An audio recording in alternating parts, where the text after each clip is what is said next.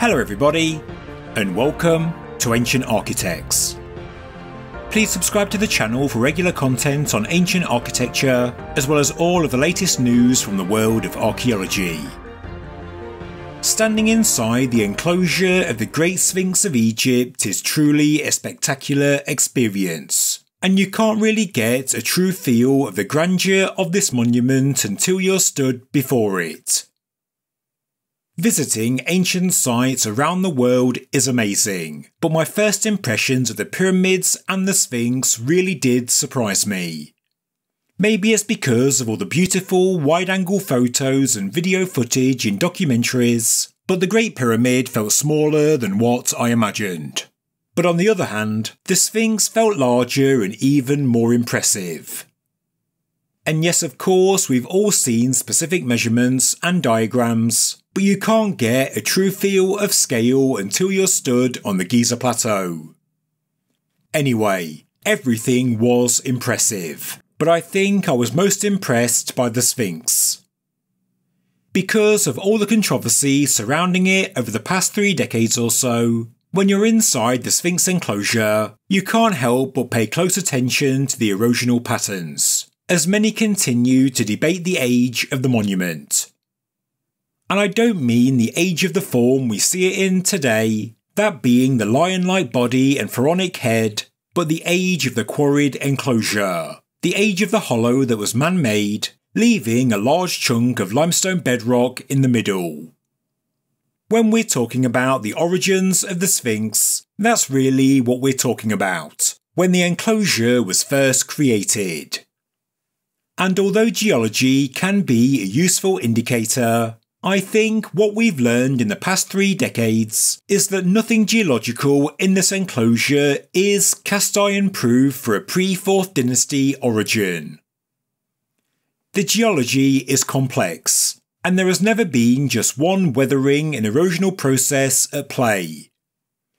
We have wind erosion, we have groundwater wicking and haloclasty, we have rainfall and also rainwater runoff from the plateau. At times, the Sphinx enclosure could well have been submerged by a high Nile inundation, and then we also have the drastic temperature changes as night turns into day, and this does affect erosion. All of these factors and also many more do need to be considered, because on some level, they've all played a part in the deterioration of the limestone.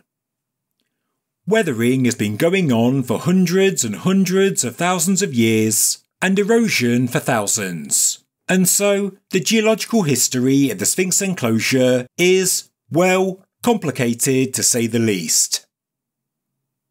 For example, let's look at the western wall of the enclosure. This is subject to wind erosion. It's been subject to rainfall erosion and also rainwater runoff. It's been subject to haloclasty in the upward wicking of groundwater. It faces the rising sun in the east and is subject to huge temperature changes as day turns into night. Maybe this wall is showing a more dominant erosional process, which you could argue is rainwater runoff from the plateau, but still, there are so many factors to consider. And we also need a full understanding of the climate, groundwater level and rainfall throughout history. Different independent geologists have analysed the Sphinx enclosure, and many of them disagree with each other, because, as I said, it's complicated. Some geologists say the Sphinx enclosure is perfectly in keeping with an Old Kingdom origin. Some, like Colin Reeder, think it could be late Pre-Dynastic or Early Dynastic, and others, like Robert Schoch, say it's many thousands of years older than the conventional date. But there is one observation that often goes unmentioned, and it could be the smoking gun with regards to our understanding of the age of the Sphinx enclosure, and that's what I want to discuss for the rest of this video. It involves a mix of geological and archaeological observations, and it does seem to imply the Sphinx enclosure, with the lump of limestone bedrock in the middle, whatever its original form, does in fact predate the 4th dynasty. and it's all thanks to the work of geologist and author Colin Reeder. Before I go further, I want to point you to Colin's website, giftofgeology.co.uk, because as well as being a fantastic resource of information, he's also just published some very rare and important research. On his homepage, go to the menu and then navigate to Saqqara Geophysical Survey Project, and there you will find the work of the late Ian Matheson. For 20 years, Matheson led an unprecedented and remarkably thorough investigation of an area of the Saqqara necropolis, marked here in red. At the time, it was a pioneering use of geophysical techniques, and he often achieved spectacular results. As part of the project, annual reports detailing the work and the findings had to be written, and then submitted to the Supreme Council of Antiquities. But since Ian's passing, no further fieldwork has taken place, but the project director has given Colin Reeder permission to publish all 18 annual reports on his website, and they're free for everyone to download. I've only just started going through them, but there is a lot of information I'd never come across before. I've left a link to Reeder's website in the description below, so please do check out what is an important resource in the study of ancient Egypt. Now back to the Sphinx enclosure and an acute observation made by Reeder a number of years ago, when he wrote his paper titled Khufu knew the Sphinx. Now, most will agree the Sphinx temple is contemporaneous with the Sphinx enclosure. The limestone blocks were quarried from the enclosure and used to build the temple. This is because we see the exact same rock types, and well, logistically it makes sense. But regarding the Sphinx temple, experts agree there are at least two phases in the construction, with the second phase allowing for the extension of the temple's north and south walls. The northern extension required fresh cutting of the bedrock, extending the Sphinx enclosure's northern wall to the east. You can see it best when looking from above. When I visited the Sphinx back in 2023, knowing Colin Reeder's observations in advance, the first thing I looked at was the second phase quarried wall to the north of the temple. It is well preserved, but is notably far less eroded than the walls of the Sphinx enclosure. In fact, if we look at the northern enclosure wall from west to east, there is a stark change in preservation. The western part is well eroded, and we should note that this is the harder Member 1 limestone. It's harder than the Member 2 rock that makes up the southern and western walls of the Sphinx enclosure. But as we can see, the eastern end of the enclosure wall, the second phase cutting to the north of the Sphinx temple, is far less eroded. And why is this? You could say, well, the Sphinx enclosure and the Sphinx temple phase 1 are both 4th dynasty, maybe made by Khufu or Khafre, and the phase 2 came sometime later, maybe in the first intermediate period or even the Middle Kingdom.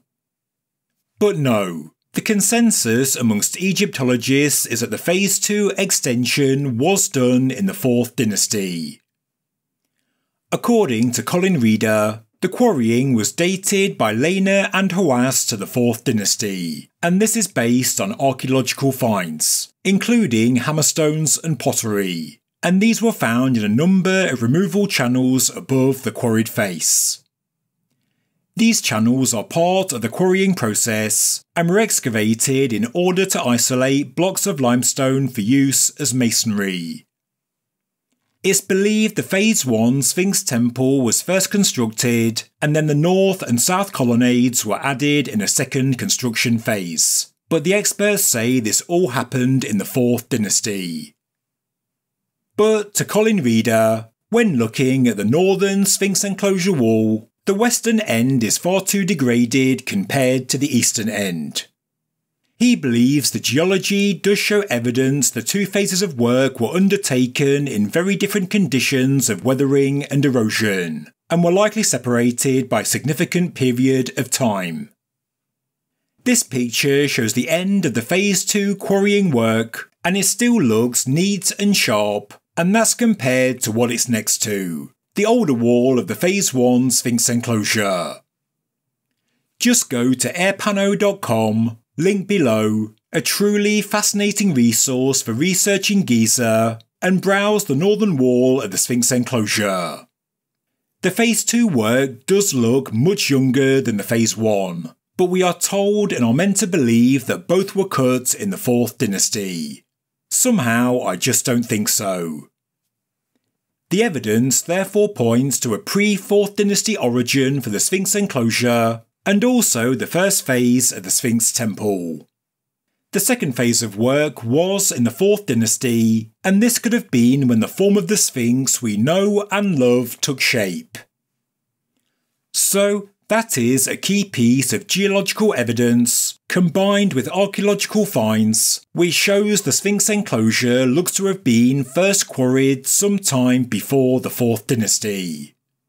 Maybe the enormous chunk of limestone bedrock left in the middle was just what they call a quarry block, or maybe it was always a monument, later reshaped into the Sphinx by either Khufu or Khafre. And, in truth, this shouldn't be any kind of enormous shock, because there is plenty of evidence for pre-dynastic and early dynastic activity at Giza.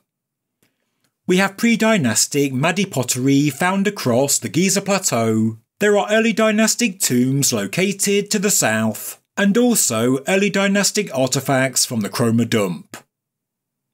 To make way for the bold pyramid project, Khufu, Khafre and then Menkaure could have cleared any older structures, maybe a settlement from the Giza plateau, but then keeping and incorporating the Sphinx enclosure and temple into the new funerary plan.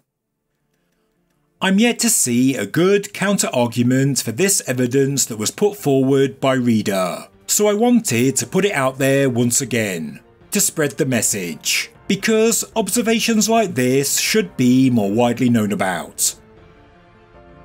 Many of us continue to seek the true origins of the world's most famous ancient monument, and well, in my opinion, no stone should be left unturned. Thank you very much for watching this episode of Ancient Architects. If you enjoyed the video, please subscribe to the channel, please like the video, and please leave a comment below. Thank you very much.